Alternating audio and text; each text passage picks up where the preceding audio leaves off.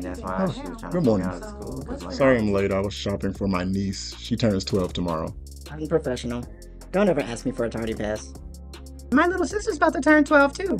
What did you get her? Because they are so hard to buy for her. I got her this. I won't judge, but what 12-year-old can fit into that? And it's ugly. I didn't say she was 12 years old. Yes you did. No, I said she turns 12 tomorrow. You must have just turned 90 yesterday because your memory is awful. Right, I thought he was only 40. But he is bald. She'll be 12 months old tomorrow. Oh, you're being extra. No one says that. Just say she'll be 1. Well, the real issue here is that units matter. So much of our physical world is governed by quantities, and without units for those quantities, we would be confused anytime anyone mentions a number. Age is simply a measurement of time, and time has several different units, correct? Now, granted, when we speak about age, it tends to be in years, but it doesn't have to be. Example, today is August 12th, right? If I told you my niece was born on August 1st of this year, how old is she today? At 12 days old. Right. If she was born at 11 p.m. last night, how old is she? Oh, she'd be 12 hours old. If I told you she was born as I was getting off the highway to come to work, how old is she? Oh, 12 minutes old. Right. So just saying 12 means nothing without a unit attached to it. In science, units are very important because we spend a lot of time measuring and recording data. If I needed to measure the amount of time left in class and told you it was 30, you would be really happy to know that it's just 30 minutes. That's not something to be happy about. Well, would you prefer 30 hours? Seconds? Nice 30 one. seconds. But our units have to be aligned and uniform to avoid confusion. We'll be doing a lot of experiments in this class where we will be discussing and measuring length. How long is this table? I'd say about 4 feet. No, it's not that short. It has to be like 120 Nah, that's centimeters. way too long. Like, look Actually, at the table. Do you see? No, You both are correct. How? Well, this table is 120 centimeters long, and that just happens to be about 4 feet long. I knew I was right. You said it However, was also. I'm going to side with Abeni this time, only because centimeters is a metric unit. Matt, you used feet. Inches, feet, miles, gallons, quarts, pints, ounces, pounds, those are all US customary units. And while you may use them all of the time in the United States in your daily life, I want you to be prepared to measure, read, and work with data all over the world. You'll find that most of the world uses metric units, meters, liters, and grams, to measure length, volume, and mass. Metric units work by taking the base unit, like meters, liters, and grams, and you can just tack a prefix in front of them to make them larger by powers of 10. So, there are 10 meters in 1 decameter, 100 meters in 1 hectometer, and 1,000 meters in 1 kilometer. Kilometers, hectometers, and decameters are all larger than 1 meter. Then you have deci, centi, and millimeters. They are all smaller than a meter, so it works backwards for those prefixes. There are 10 decimeters in 1 meter. There are 100 centimeters in 1 meter. And you can fit 1,000 millimeters in 1 meter. But question, which value is larger, 10 decimeters or 100 centimeters? It's clearly 100. Actually, they're the same value. Think about this. Do 100 pennies have a greater value than 10 dimes? No. No. Exactly. They both have the same value, just like 100 pennies is the same as $1. Another benefit of using metric units is that it's very easy to convert between them. Matthew, How many miles are in 4 feet? Miles? I have time for that. Well, there are 5,280 feet in 1 mile. So, how many miles are in 4 feet? Let me get my calculator. Without a calculator. Can I get a pass to the counselor? I'm trying to withdraw. While he's Oh, me doing too. that, Can I? Benny, how many kilometers are in 120 centimeters? 0.0012 kilometers. How'd you get that so fast?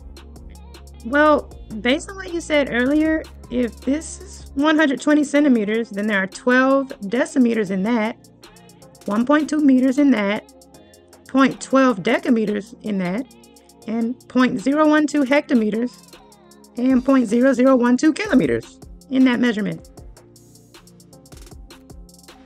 So, just say you moved the decimal. Don't you have a math problem to do? I'm almost done. How many millimeters are in 120 centimeters?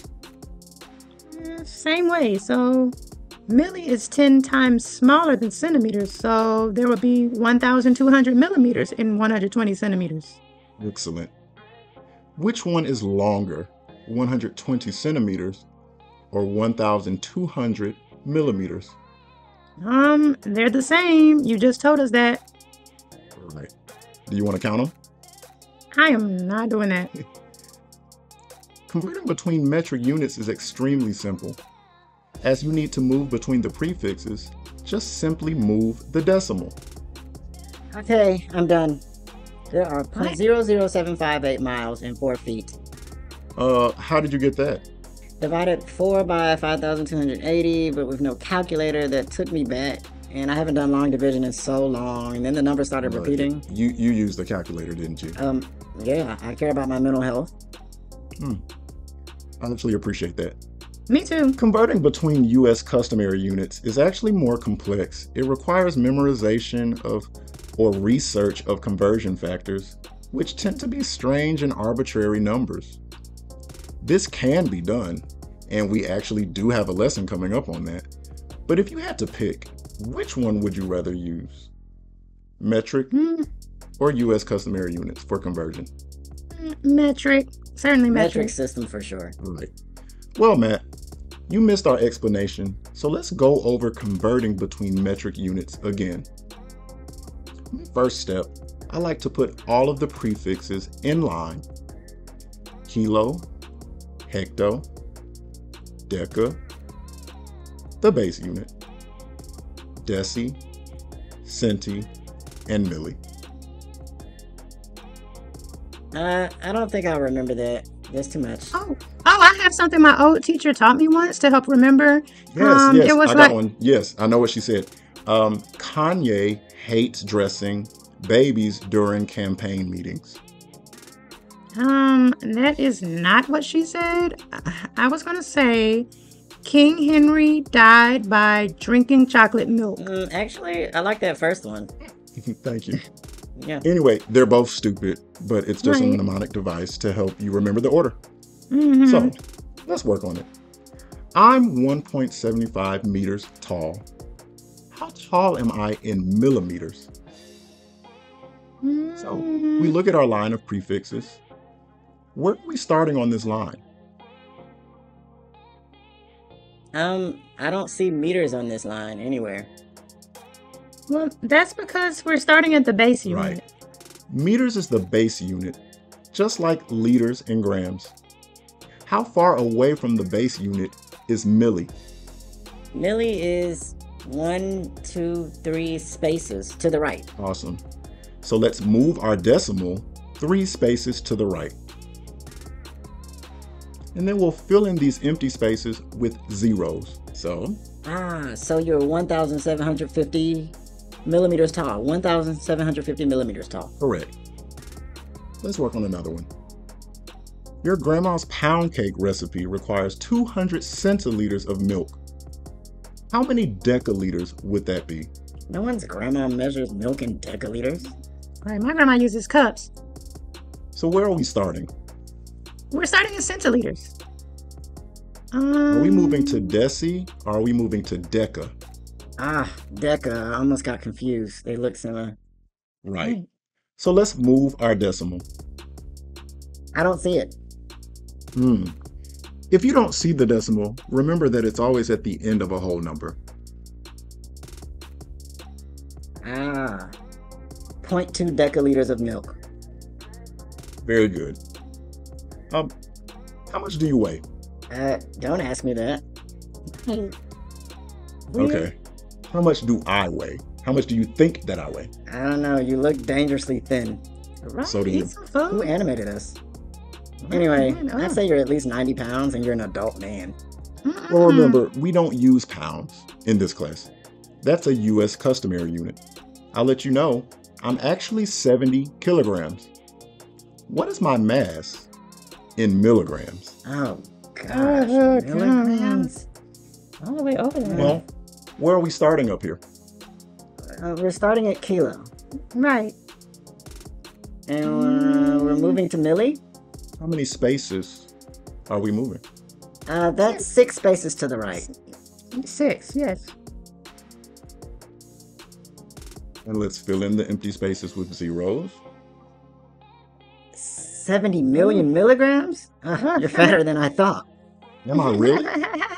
Because one of the main points that I'm trying to drive home is that while we converted between these, they are still the same, The same value. 90 yeah. kilograms. If I was 90 kilograms, that would be greater than 70 million milligrams.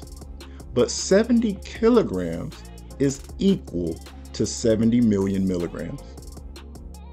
Either way, you need to get your weight up. That's unhealthy. I'm calling your Hey, doctor. we don't do body shaming here.